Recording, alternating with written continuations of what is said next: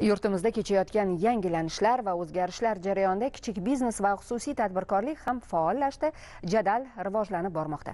Tarmoq vakillari uchun qulay sharoitlar yaratish, ular hisobidan iqtisodiyotda o'sish sur'atlarini, aholi bandligini ta'minlash hamda turmush farovonligini yanada yuksaltirishga qaratilgan keng ko'lamli islohotlar amalga oshirilmoqda. Bu jarayonda prokuratura idoralari ko'rsatayotgan tashabbuslar ham o'z samarasini beryapti. Tadbirkorlikni rivojlantirish, o'z biznesini yo'lga qo'yish ishtiyoqidagi fuqarolarni qo'llab-quvvatlash, qulay ishbilarmonlik muhitini yaratish borasida ko'rilayotgan chora-tadbirlar ko'plab yurtdoshlarimizni o'z imkoniyatlarini sinovdan o'tkazishga, xususiy tadbirkorlikni yo'lga qo'yish orqali oila va jamiyat iqtisodini rivojlantirishga hissa qo'shishga undamoqda.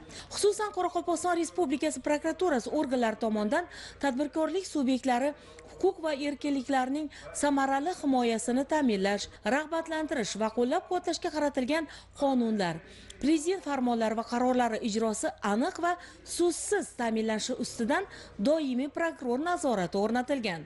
Muhtaram prezidentimizning xalq davlat idoralariga emas, balki davlat idoralari xalqimizga xizmat qilish kerak degan tamoyillar asosida tadbirkorlikni qo'llab-quvvatlash, ularda oldidagi muammolarni bartaraf qilish, tadbirkorlik faoliyatini kengaytirish orqali yangi ish o'rinlarini yaratish maqsadida Qoraqalpog'iston Respublikasi Vazirlar Kengashi, davlat idoralari, nazorat qiluvchi organlar bilan hamkorlikda ish reja ishlab chiqildi.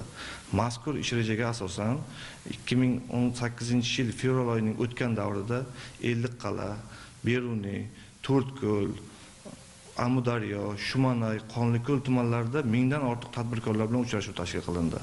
Mazkur uchrashuvlarda asosiy e'tiborni shu tadbirkorlarning muammolarini joyida bartaraf qilishga qaratildi.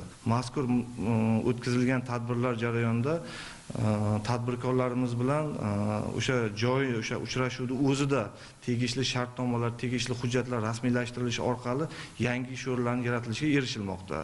Bu boradagi ishlarimizni kelgusida davom ettirib, tadbirkorlik subyektlarining oldidagi to'siqlar, noqonuniy aralashuvlar chek qo'yish hamda ularning faoliyatini kengaytirish orqali real yangi ish o'rinlarini yaratish prokuratura organlarining asosiy vazifalari deb hisoblayman. O'tkazilgan uchrashuvlar jarayonida tadbirkorlar muammolarining aksariyat qismi joylarning o'zida hal etilishi ta'minlandi. Masalan, sutni qayta ishlash va sut mahsulotlarini ishlab chiqarish bilan shug'ullanib kelayotgan yana bir tadbirkorga o'z mahsulotlarini sotish uchun Nukus dehqon bozori hududidan yengil konstruksiyada savdo shoxobchasi qurishga yer maydoni ajratish to'g'risidagi murojaati hal qilinib, shahar hokimi qarori chiqarilishi ta'minlandi. Shuningdek, ushbu anjumanlarda tadbirkorlik subyektlariga qulaylik yaratish maqsadida hukumatimiz tomonidan berilgan topshiriqqa asosan manfaatdor vazirlik va idoralar hamda mahalliy davlat hokimiyati organlari hamkorligida amalga oshirilayotgan tadbirlar haqida tushunchalar berildi.